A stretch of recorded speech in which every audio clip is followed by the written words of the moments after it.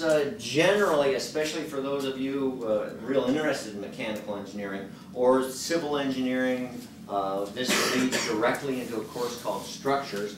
This course actually goes by several names. In fact, enough names that I'm not even sure necessarily what we call it in the catalog. But it goes by several names, one of which is mechanics of materials. We're going to look at the physical properties of a material and its response to load. So it's also called strength of materials. It's also called things like deformation of elastic solids. If you think about it, that's exactly what we want structural materials to do. We want them to be able to flex under loads, and when those loads are released, they return back to their original condition, ready to take the next load that comes in. Nothing more than what you do when you come into class, and the building, whether you know it or not, actually flexes under the load of us being in here when we weren't in here half an hour ago. And when we leave, the building will return to its original unloaded state. Actually, it's sort of preloaded because the structural members of this building all are holding everything above them, which includes floor, walls, and ceiling, as well as a lot of general mechanical stuff, things up there. So this course goes by a lot of names. But it does come directly off of the statics we did last fall. So everything we did there is going to lead directly into what we're going to need to do here. One of the very first things we're going to have to determine is what the external loads are. And then from those external loads, we're going to do exactly what we did partway through statics, where we determine the internal loads in the material. That's the static response of the material itself, such that there is internal shear, internal moments. We're going to also add some other types of loads to this, and it's those loads, the material responding to the external loads, that is reflected in the deflection or the deformation of the structural materials that we're going to look at in this class. So that's the basic idea of what we've got going there. These two, the statics and the strength of materials, are so closely related to each other. A lot of schools put these together as a single 4-hour class, where we have them separate as 2 3-hour classes. But they're that closely linked. So our number one tools then, of course, will be that the forces on all our objects will sum to 0, and of course the moments will sum to 0. And that's all forces taken into account in any way, whether they're internal or external to the structural piece itself. It's still going to have to be a static situation for everything that we do. So let's warm up with a real quick little statics problem, and then we'll make the next step as we look into the response of the material and start to get a touch on how things actually deform under these loads. To start with, we won't look at the actual deformation. We're a couple days away from that, but we will very quickly get to that. So imagine a very simply structured object of some kind.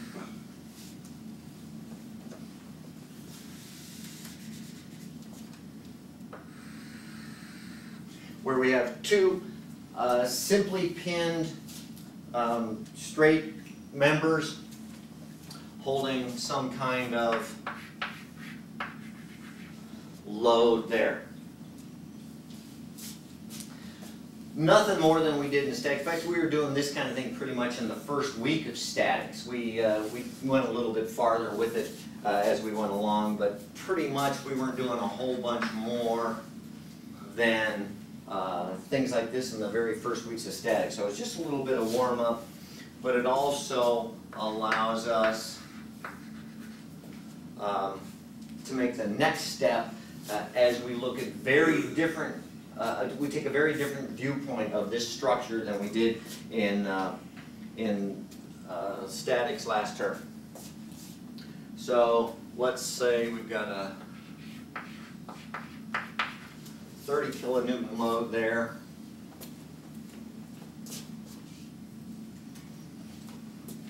And first thing we need to know is what are the external forces on each of these members.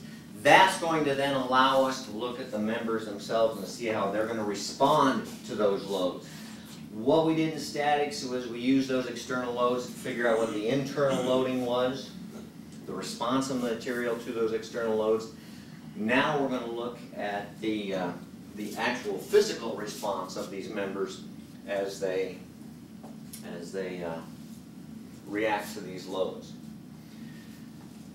So it shouldn't take us too long. We realize, I hope, or recognize, I hope that this is a 3, 4, 5 triangle, and that means that all of the ratios of all of the forces in this are also of that same ratio. So we can figure out then, based on a force balance at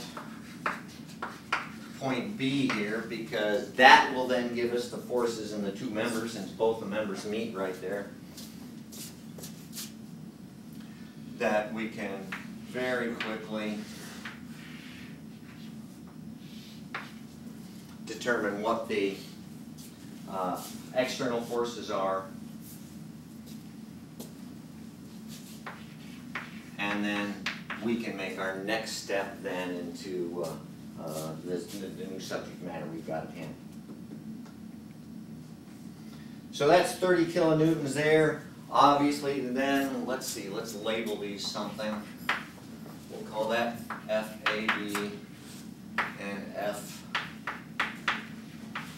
FBC. They also must have the same ratios as that 3, 4, 5 triangle because, well, why? Let me ask you why. Why must the forces be in the same ratio of 3, 4, 5 that the geometry itself is? It has to do with the fact that they're in the same directions. Well, why are they in the same directions? Two force members? They're two force members. Both of these, the two structural members, AB and BC, are both two force members. Therefore, we know immediately that the forces lie in the same direction as the members themselves. Well, more specifically, in the line connecting the two pins at either end. It doesn't matter what the member does in between, the forces are directed through those two pins. So then we can figure out then what the forces are without having to do too much quick calculation because we've got the same ratio in the forces that we have in the geometry itself. That's nothing more than anything we would have done in statics the first or second week when we were doing that kind of stuff. What we're going to do now is take a look at the internal forces that are caused by those loads. So if we bring this little piece over here,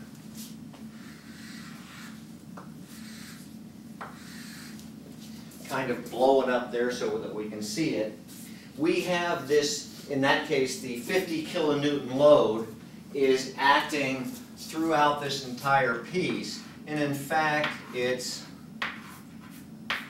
spread over that entire cross-sectional area. We'll only draw it for the most part as a single point load,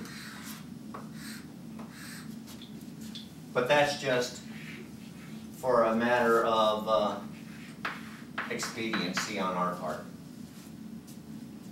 But there is a bit of a distribution of that force over that area. That should make some sense to you because in general, a thicker piece of material can hold a greater load than can a much smaller piece of material. Area most certainly does have something to do with it. That's not great news to you. You've got that kind of experience anyway. If you're building a deck, a dock, a woodshed or something, you don't want to do it with toothpicks. It's not going to hold. Well, you may want to do it with toothpicks, but you're not going to. There's just not enough material there to support the kind of load you're seeing. And this has to do with this cross-sectional area A.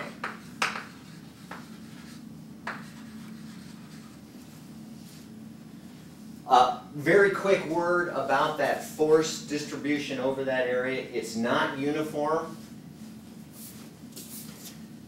If we look at it at different places through the piece, it tends to have sort of a distribution that's like that, where most of the force is directed through the center of the piece, tends to drop towards the edges. We're going to treat it even more simply, for the most part, as uniformly distributed, but not even that. We're going to treat it, we're just going to say we have this force acting on that cross-sectional area, and we're not going to worry very much about the precise distribution of the force itself. In more advanced studies of this material, yeah, you're going to have to.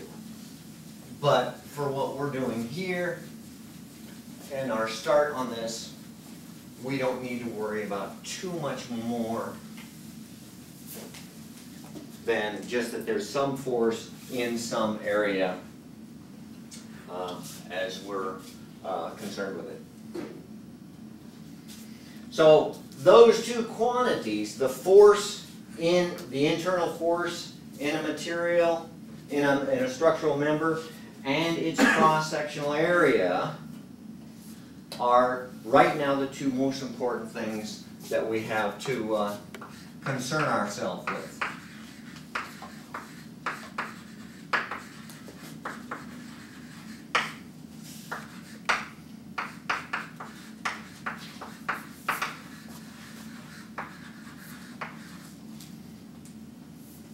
Now, as we look at the material and its response to this, and we're finally now bringing into account more than just the length of the member, which we looked at a lot in statics last term. We're now looking at more of what the cross-sectional area is. It should follow fairly with good fair sense that the ratio of F over A would have some import to it. Makes sense, I think, as the force goes up, things get worse for the material. As the area goes down, things get worse for the material. So the ratio of the two makes some good sense because it's their movement in opposite directions. As one goes up and the other goes down, both of those contribute to a worst case, a less advantageous situation for the material itself. And what we're worried about happening in this class is things going to the point where the structure itself fails. Whether the material actually breaks catastrophically, or maybe it just deflects enough that the structure no longer works like it should. It's quite possible that the load could go so low, even though none of the members break, that the structure doesn't do what it's supposed to do in the way it's supposed to do it. So this ratio is very important to us through this class, and we call it the stress, and give it the symbol sigma. great lowercase sigma. And it's the force in a member divided by the cross-sectional area that is supporting that force. More specifically, this is known as the normal stress. Remember the meaning of the word normal to us? Perpendicular. Perpendicular. Because this is the situation where the force we're concerned with is perpendicular to the area we're concerned with. And that's indeed the case that we have here, where the force is perpendicular to the area. What that should mean to you is that we can take other areas. They don't have to be normal to the axial direction of the member itself. We're going to look at areas that are taken more on an angle and see what the forces are there. We're going to find out that's very, very important, because when some of these things fail, they fail not at a direction perpendicular to their own axis, but at an angle off that axis. And you've seen some of this kind of thing before. When pieces fail, they don't fail in a nice cut across the piece. They fail at some angle across the piece itself. So you've seen this kind of thing before. The units.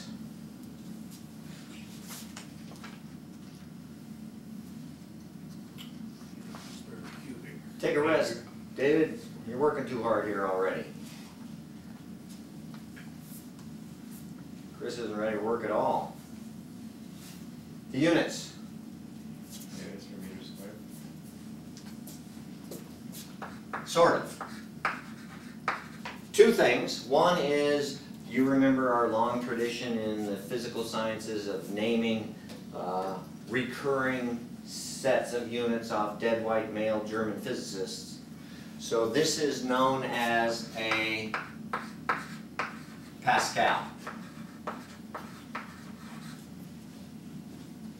1 Newton spread over an area of 1 meter squared is known as a Pascal. It's a unit of pressure.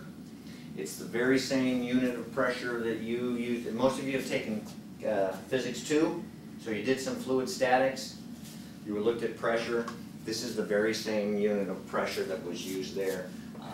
It's exactly what it is. This is internal pressure, if you will, in a loaded member. We typically are going to be working with very, very large forces, so it's much more likely that we'll look at kilopascals and megapascals, even gigapascals, rather than just pascals themselves. But that's just a matter of us taking care of the units as we work through these. Since we are American academics, we also need to look at American units. Typically,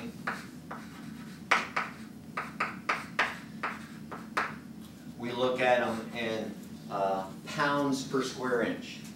Again, since we're talking about rather large forces for the most part in some of these structures, we'll be looking at more likely kilopascals kilopounds or kip per square inch, or also known as a KSI, which is a kip per square inch. A kip is 1,000 pounds, a kilopound. So we're going to have to get used to some slightly different units because these numbers typically can get rather large.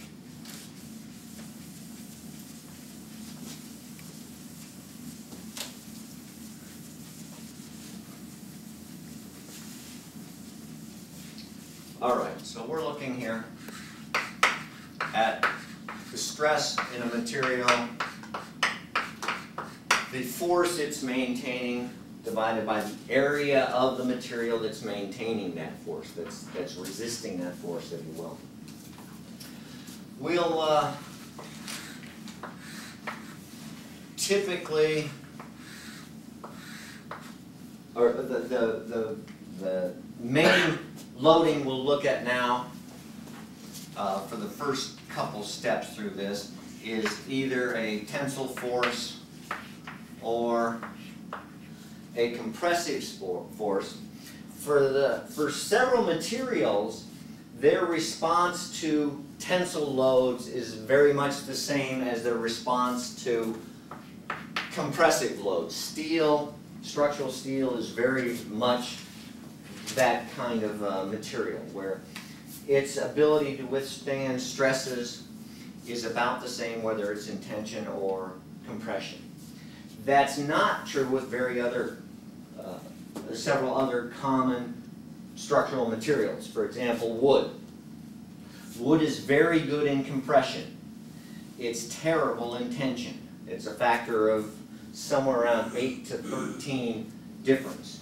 If you're building something, you typically don't want to hang it with wood structural members. If you're going to hang it from something, if you're going to build a shelving system that hangs from the ceiling of your garage, you're going to want to have it hang from chains or cables rather than from wood straps themselves.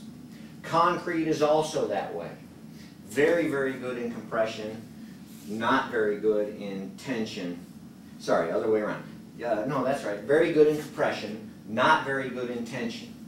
We're going to have to deal with that later in the term when we look at concrete structural members, because they're very commonly used in buildings, especially a lot of modern skyscrapers. It's a very easy material to work with. It can be transported in its mixed form and then poured into the shape needed for the structures right on site. That's very, very useful to an architect or a structural engineer in putting things together. It adds an ability to add an aesthetic component to your structure to make it look good as well as have it behave well under these structural loads. So we've got all those kind of things that we're going to be looking at as we go through the term. Another type of simple loading, and we've looked at it some in the statics we had before, is that a structural member can have not loads that are actually directed, but are transverse to the material.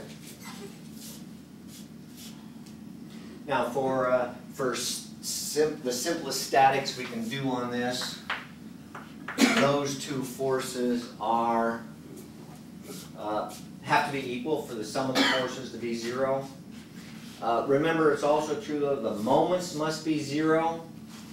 What we're talking about, though, when we talk about shear forces is the situation where the distance between these two is very, very small, so that we're not worried about the moment that that couple is causing. We're only concerned with the shear that it's causing, because if we take a look at a piece, an imaginary cut through the piece, we know that that causes internal shear forces, and that can cause a different type of damage, and it calls for a different response from the material itself. But it's still the ratio of the two, the force over the area on which it's acting, that is our concern. In this case, the force is not normal to the area, but it's parallel to the area. This is known as shear stress. And since we're assuming a uniform distribution of the force across that area, we're specifically talking about average shear stress.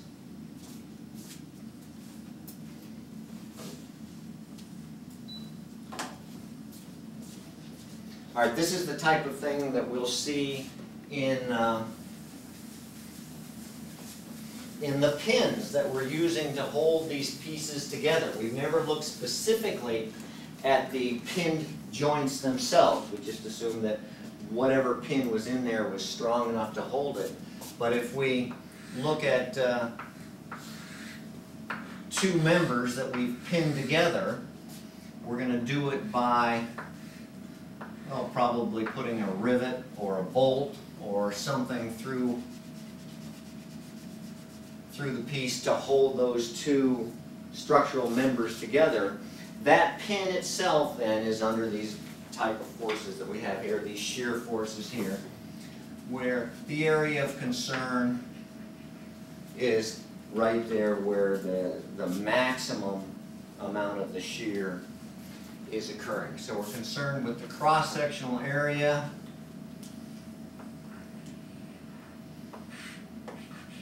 of the piece, and then we're concerned with the forces that that area is supporting. I have to draw something up here, so if I draw tension, it doesn't mean that compression is not a concern. As far as the pin itself is concerned, there's no difference between a piece being in compression and a piece being in tension attached to it.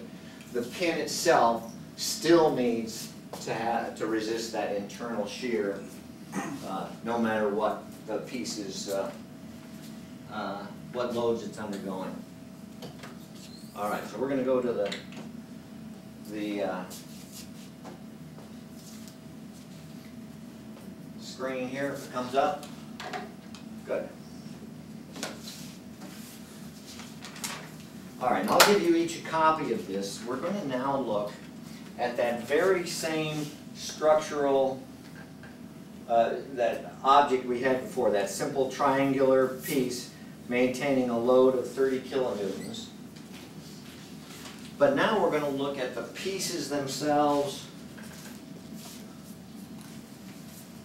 and figure out what some of the stresses are in those pieces, because the places where the stress is the greatest, assuming that a piece is made out of the same material throughout,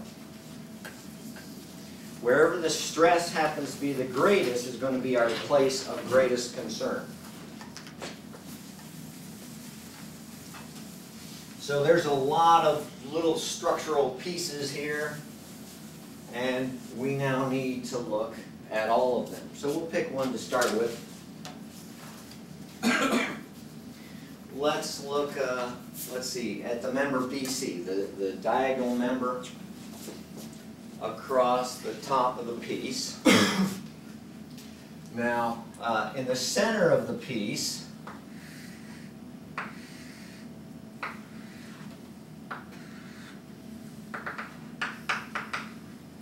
we have this cross-sectional area. The little exposed part there, for example, we have that cross-sectional area that needs to withstand the forces on there. And if I remember, that was 50 kilonewtons, was it not? And that cross-sectional area itself is, well, the piece has a diameter, you notice, of about 20 millimeters.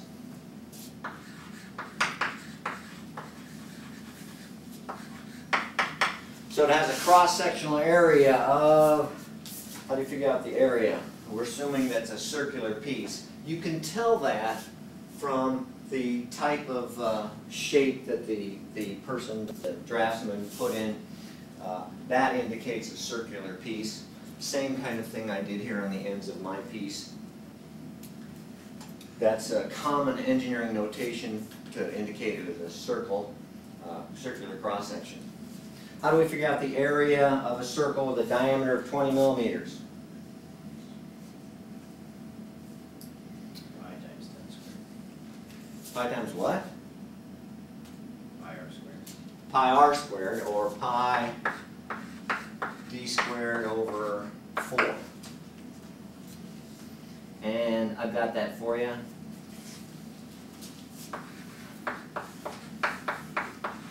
.314 times 10 to the minus 6 meters squared. So we can figure out the stress in the piece at that cross section by simply determining the ratio of the force to the area that's withstanding that.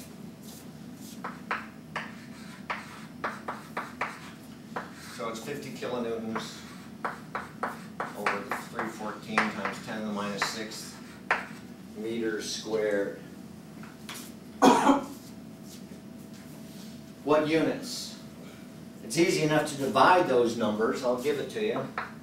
It's 159, and this is in tension, so we'll tend to call that a plus.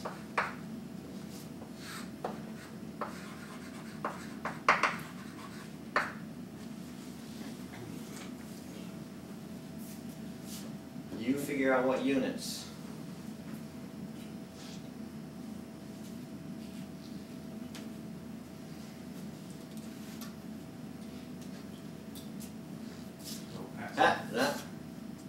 Let everybody think, David.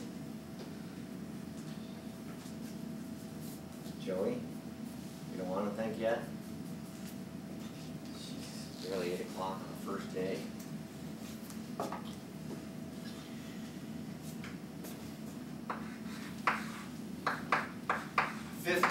Times 10 to the third newtons, that's a kilonewton, over, we'll call it about 3 times 10 to the minus 6 meters squared.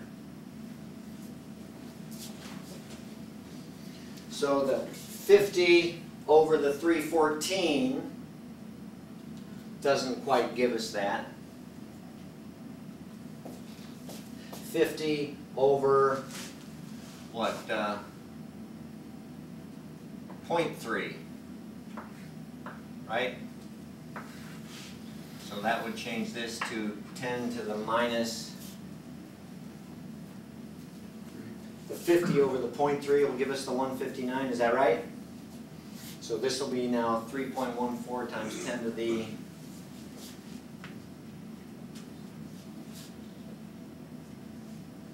minus 3, 10 to the minus 3. So we have 10 to the third over 10 to the minus 3, that's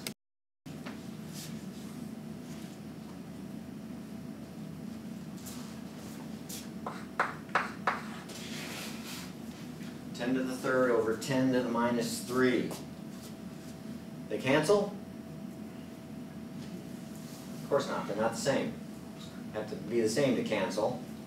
So it's 10 to the 6th. That puts it just in the newtons per meter squared, or 10 megapascals. In engineering, it has long been the tradition to keep the exponents on the scientific notation in multiples of 3. Anybody know why that's long been the tradition? Because it's certainly not necessary. We have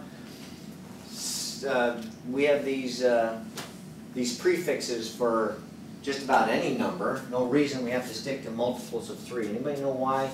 The tradition has long been stick to multiples of 3 if possible. You can't possibly know. So that's why you're looking at me so puzzled. When I was a baby engineer, everything we did was done on a slide rule. A slide rule can do division of 2 numbers very easily, but it cannot take into account where the decimal point itself goes. That had to be done. We had to do that ourselves by doing this very type of thing, writing it down. We could do the division on a slide rule, but then we had to look at the scientific notation itself and figure out what the result was then. And it's just a lot easier to do that in multiples of 3 rather than get 7s and 4s and all kinds of different things thrown in there. It was just easier to keep everything as a multiple of 3 to make life a little bit easier on the slide rule. Not a concern anymore, so it's not nearly often as done that we keep these in multiples of 3 because you just enter the whole number on your calculator and do the division straight away and take whatever's written down. But I can't guarantee you're not going to end up working at some place where the tradition is maintained very, very closely. It could well be. It's also does simplify things, and it keeps the number of prefixes that we need to remember down. Kilo, mega, and giga are our main ones. We'll use micro a little bit in a step coming up here soon. Just a little bit of history for you. I guess I should ask, does everybody know what a slide rule is? Joy, you know it? Okay. In my office, I had one of those 6-foot yellow ones. That's the one I used to carry around as a freshman. So. Is that what you used to use instead of calculators? Those were our calculators. In fact, one very nice thing about a slide rule is they automatically maintain the right number of significant figures in an answer, because you simply cannot read a slide rule to any greater accuracy than 2 or 3 places, and that's automatically maintained through the piece. In fact, one way they used to get greater accuracy, more significant figures on a slide rule, is they simply built them bigger. I have my grandfather's slide rule. It's this long, and it's got a magnifying glass over the slider hairline so you can read it even more closely. It can be more finely divided. I imagine it was a very expensive piece. Comes in a leather embossed case with his name in gold letters on it. What? Texas Instrument 01. Yeah. .01.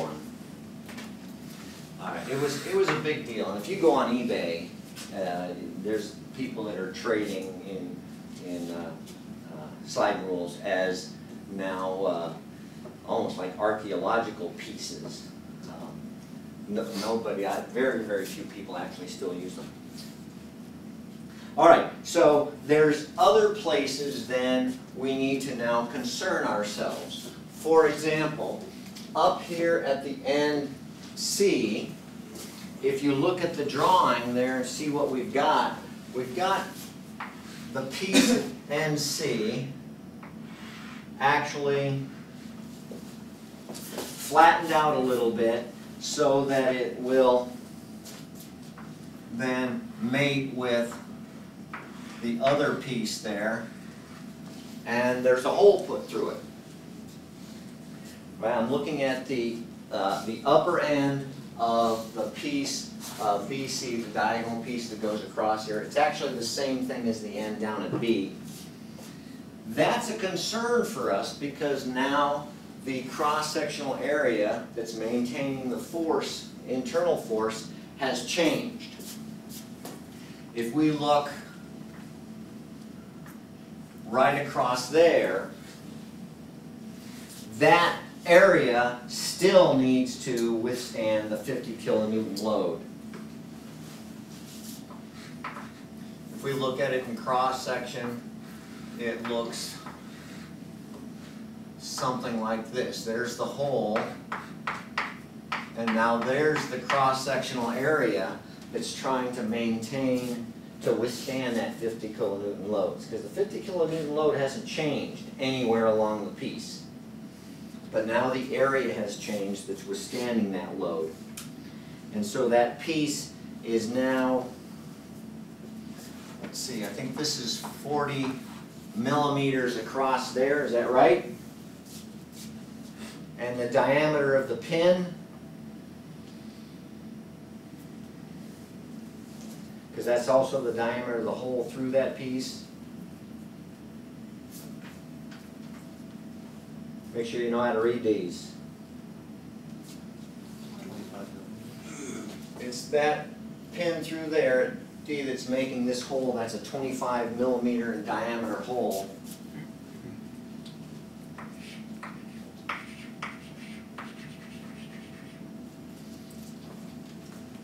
Which means the area maintaining that 50 kilonewtons load has changed. So let's see how it changes the stress in the material at that point.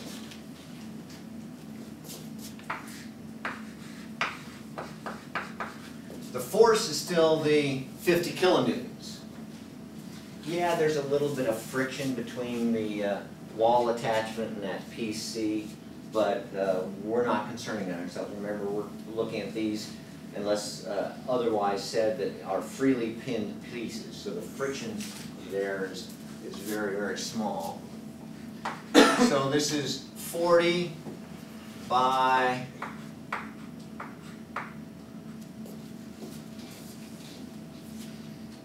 what's that distance? 40 minus 25 is, yeah, so that's 17 and a half, but there's two of them on either side, so we can concern ourselves with just the full area. 40 by 15 millimeters squared.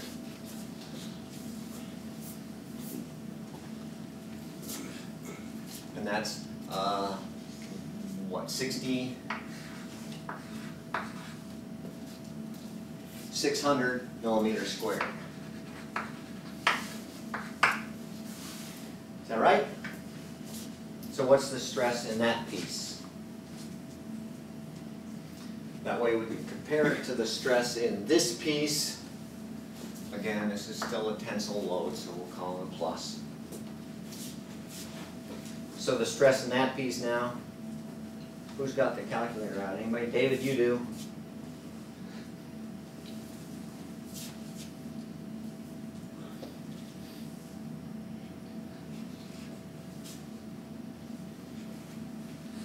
The stress in the cross Did I do it right?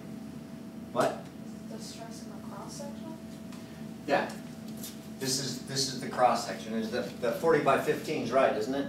Isn't that the hatched area? Because remember, the whole area has been removed. So it's not there to withstand any of this 50 kilonewtons. The 50 kilonewton force is now only through those two areas. And then you do the pin separate. The pin is not withstanding any of this tensile force. It's just holding the two pieces together. We'll have to look at the pin separately, because the pin is in shear, but the member itself is in normal stress. David, what's that come out to be? I got 83 and a third, or 83.33. Something's wrong then. Okay. That's not the number I had. What did I do? Something's wrong there. I put in 50 kilonewtons as 50,000. Oh, Oh, it's in millimeters. no, this isn't right at all.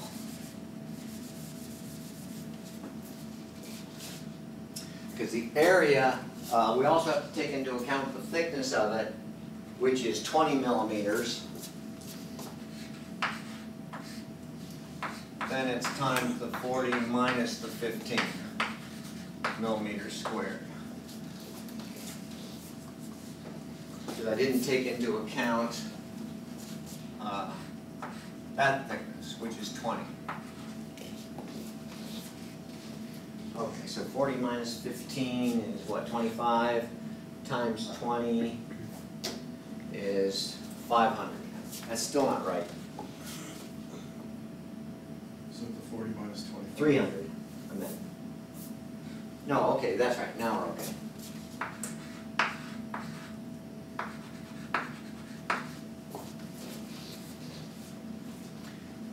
Yeah, 40 minus 25. 15 is the result. Whew. It's my first day too. Is that better?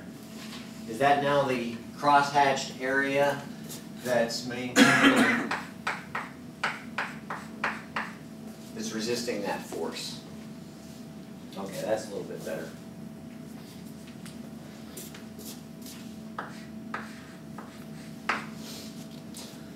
So it should be about 167 megapascals. Is that about right now? We got the numbers worked out? So notice that in the piece, in the center of the piece, we had just under 160. Now we've got somewhat over 160. As a designer, your concern is more now with the end piece withstanding that load because it's under greater stress than is the center of the piece itself. Not by a lot. Typically when you design structural materials, you throw in a factor of safety of at least 2 anyway. But it does highlight the fact that the concern is not in the middle of the piece, but at the end where the shape of the piece has been changed and is now pinned through.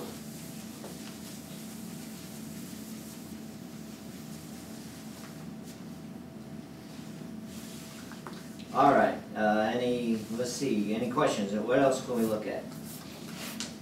Let's look at the piece AB now.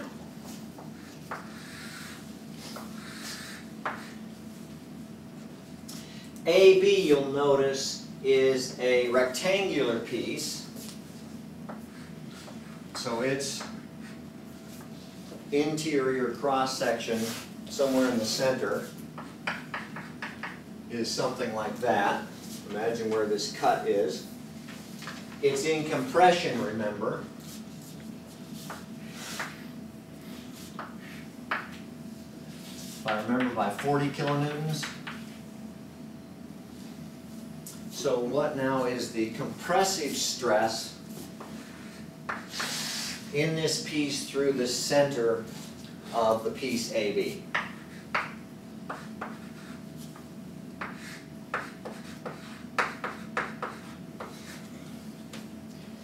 It's got to maintain the 40 kilonewtons, but over what area?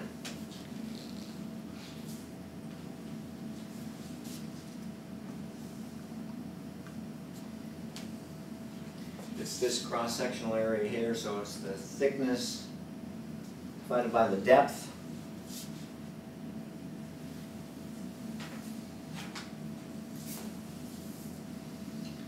Looks like it's 50. And then, and this is millimeters, how deep is the piece? 30. Does everybody agree with that, 30? You actually have to look down at this piece here. Here's AB here, and you can see then its thickness is 30 millimeters there. So the area is 600 square millimeters. I don't know where that came from. 1,500? Looks a little better.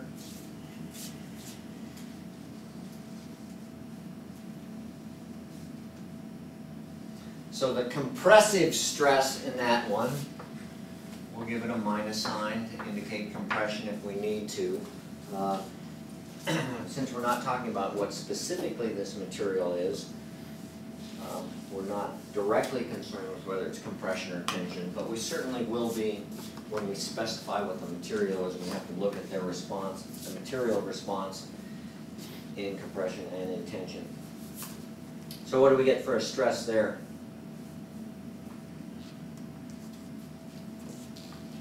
Negative 26.7.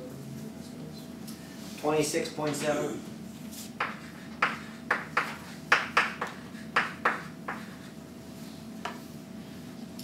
One thing we're going to look at later in the term is there's a different type of failure in a piece like that that's under compression where it can deflect sideways, just like a column would when it's loaded. And we're gonna have to look at how it resists the tendency of it to bow out laterally, and in what direction it'll do that. Then we have that, so we can look then at this other end here, where it's now, this part AB now comes into a U connection, and it's now the cross-sectional area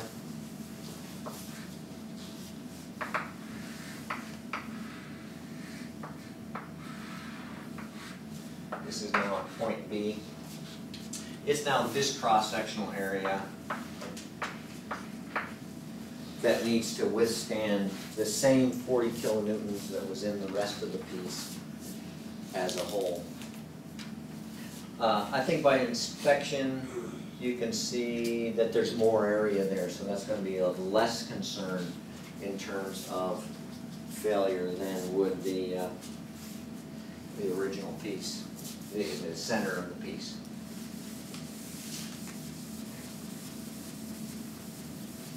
All right, any questions so far? Pretty straightforward. It's not too terribly different than what you might have put together yourselves anyway. This idea that we're concerned with the force being exerted divided by the area that's withstanding that force. It makes a lot more sense to do it that way than it does the product of the two. As we see. These next point of concern, maybe let's look at the pin at point A.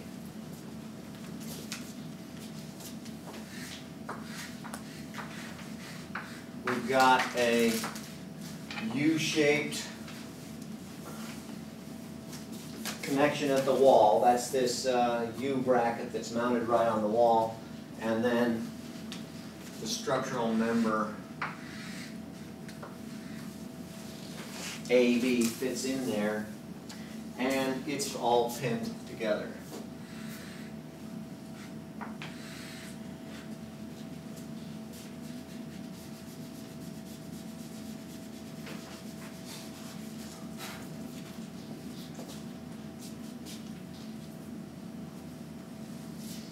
Now that pin A, that pin at A is now under shear stresses such that there's a 40 kilonewton force there, and 220 kilonewton loads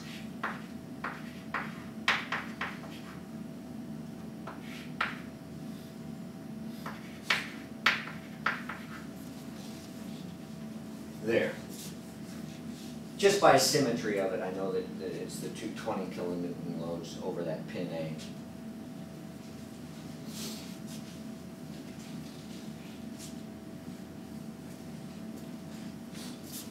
So if we look at this little piece here,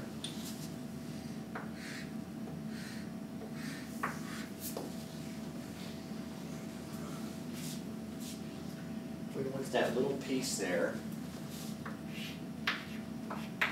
it's got a 40 kilonewton load that way from the member AB itself.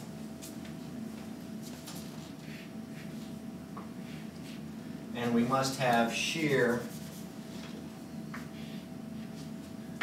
of 20 kilonewtons across that face there.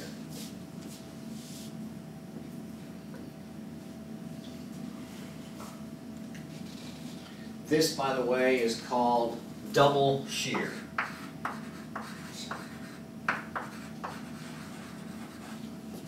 For hopefully obvious reasons, there's shear at two places of equal size on the piece. Is this piece in equilibrium?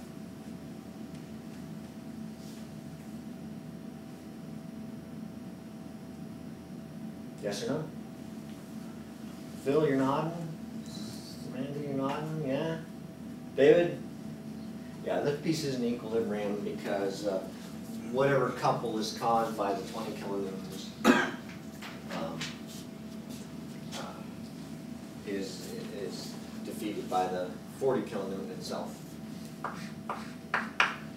So the shear then, or the shear stress then,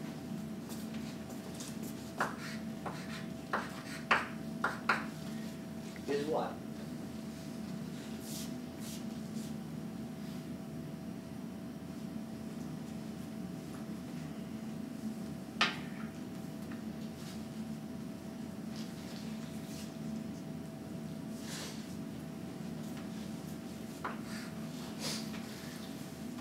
How much shear is being withstood by how much area?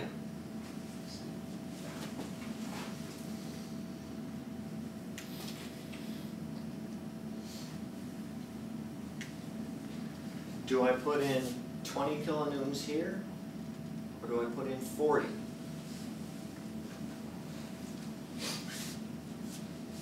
What's your feeling?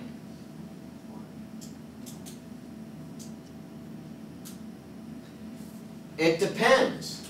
It depends on what area is put in. If I put in the 20, then I put in just one of these areas withstanding that 20. If I put in the full 40, I've got two areas withstanding that, but either way the ratio comes out to be the same.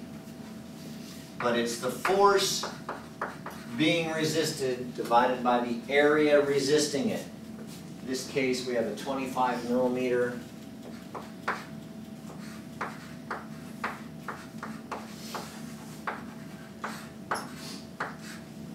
area, so just one of those areas is withstanding the 20 kilonewtons. If you put in the full 40, you double the area and you get the same ratio anyway. What's that come out to be? You got it, David?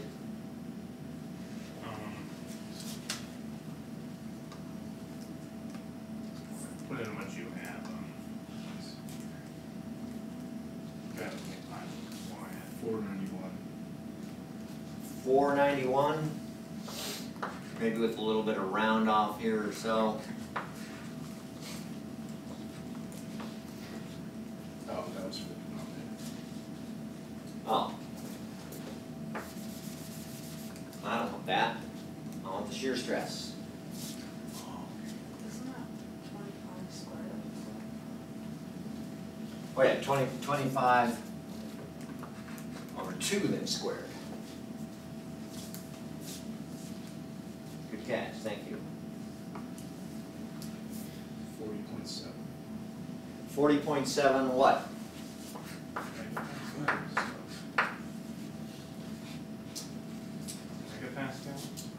Is that a question mark? I'm not sure if they use pascals and shear.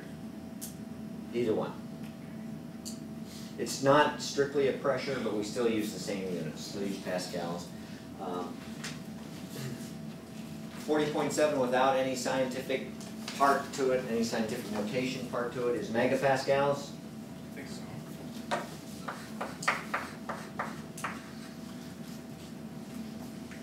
Depending on what material that is, you need to look at the ability of the material to withstand the shear stress. Certain materials, it's very much a concern of how they react to shear stresses. For example, if you look at a piece of wood as a pin, which is very common, if any of you, especially in the Adirondacks, we have a lot of those timber peg homes where the girders and the joists and all the structural members are held with wood pins, actually driven into the holes. If the grain of the wood runs this way, then the wood pin is very good in shear. If they cut those pins such that the wood grain ran this way,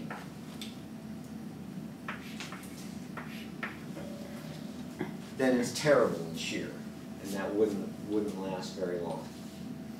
if you even go buy a simple dowel at Home Depot or Lowe's, all of them are with the grain this way. You can't even find a piece. Nobody would do it. It just wouldn't hold, wouldn't suffice. All right, any questions? There's other places that could be of concern, and we need to look. We need to look at, if you were actually designing this, you'd need to look at every single one of the ends as well as the places themselves. For example, if we look at pin B, pin B is a rather interesting piece itself because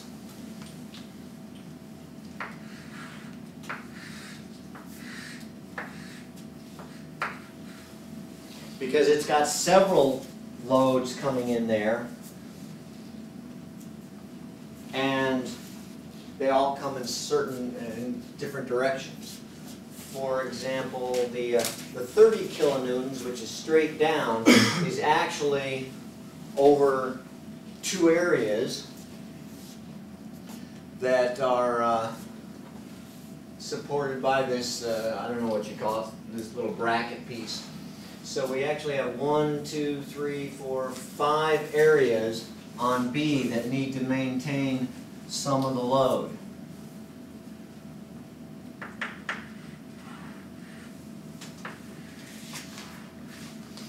The two skinny outside areas where that bracket is, and then the two or three areas, I guess, that are about the same size.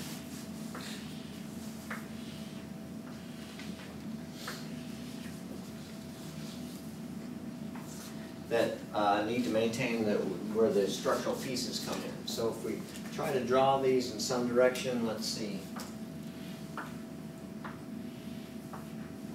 On the two outside slender pieces, now I'm not showing even the outside part of the pin that's not in contact with any area because there's no load on that. There's no load on it, there's no shear concern there on those parts of the faces.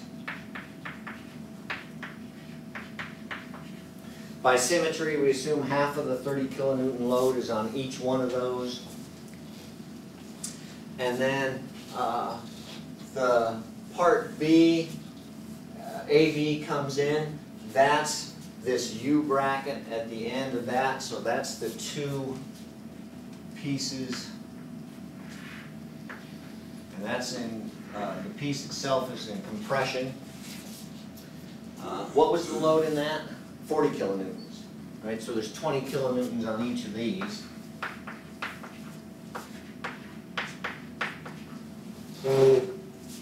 And then the diagonal piece itself comes down, B, that's just the center piece now, and it's in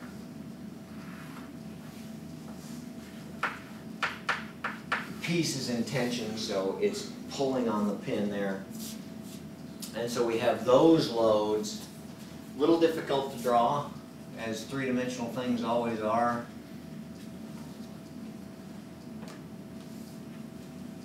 But that's the type of thing that's happening at pin B if we turn it on its side.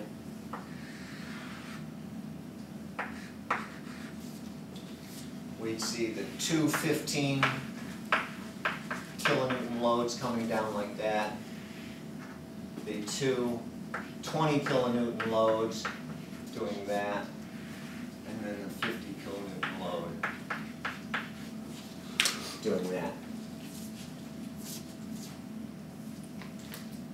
So the concern with this pin, the pin in B, is which one of those faces, we have these 4 different faces where there's 4 different shears going on, which one of those faces is subject to the greatest shear stress? Because you have to design for the greatest load in order to maintain all of the loads. the area is the same for them. Let's label these faces with just some reference letters. E, F, G, and H. What's the shear at face E? Actually, I gotta draw that one in a little bit more on that piece there, because acting on that section.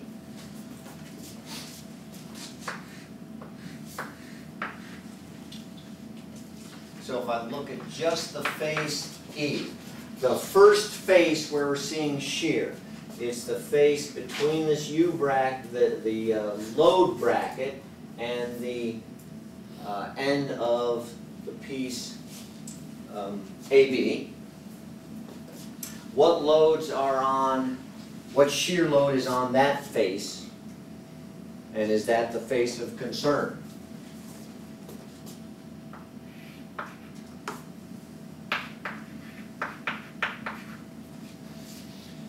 That's maintaining just one of the 15 kilonewton loads. The same thing's going on at face H, just flipped around, the mirror image of it, so we don't need to look at that. And that puts an internal shear of 15 kilonewtons at the face E. That again is the load bracket pulling down on the pin.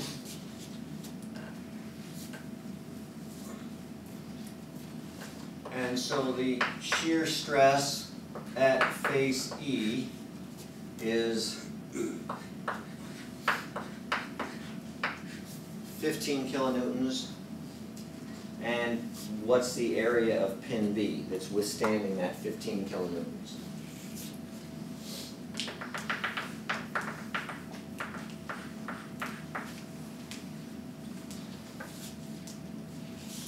Pin B is how big? Here's pin B, 25 millimeters.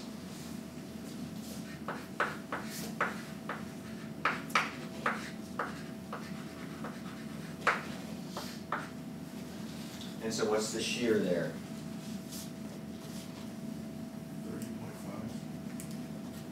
30.5. 30.5.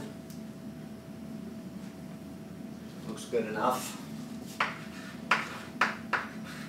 Any units? Megapascals.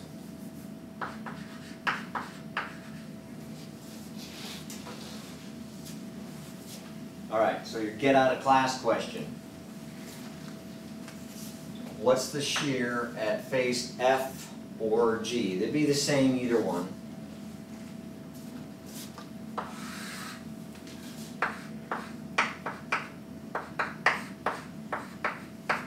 What's the shear stress at face F and G?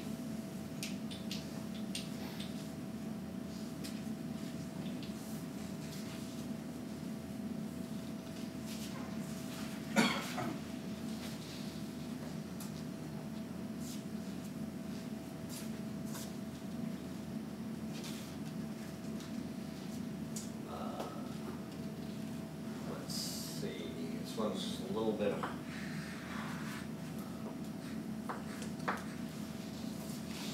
probably easier to look at it on end because it's got the two loads like that.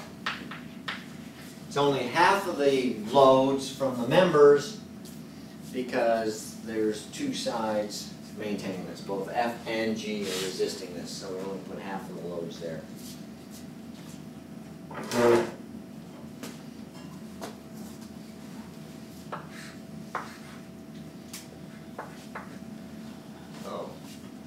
What's the shear? And the area is still the same. It's the same pin. It's certainly possible, I guess, that we could have a pin that changes in area, but we don't in this case, just a simple cylindrical pin. Put in and then held with Clovis pins.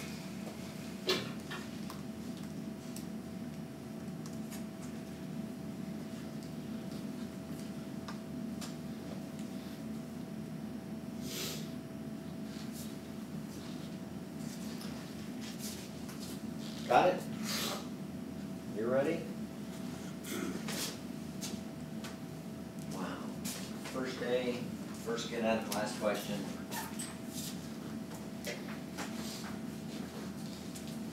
Area is no trouble, same pen, same area, but what's the shear there?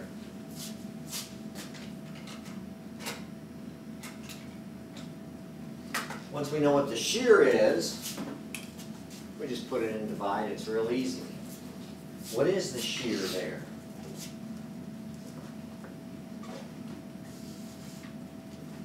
Is it 35? Remember, we don't add the magnitudes of vectors, we add the vectors themselves. So those two vectors added together have got to be resisted by a shear across the face, something like that. How big would it be? 25 kilonewtons. In fact, that's our 3, 4, 5 triangle again.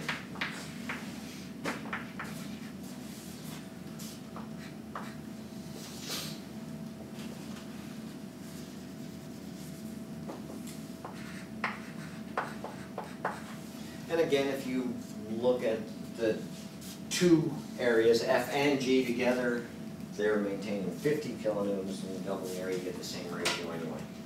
And you get 50.9 megapascal.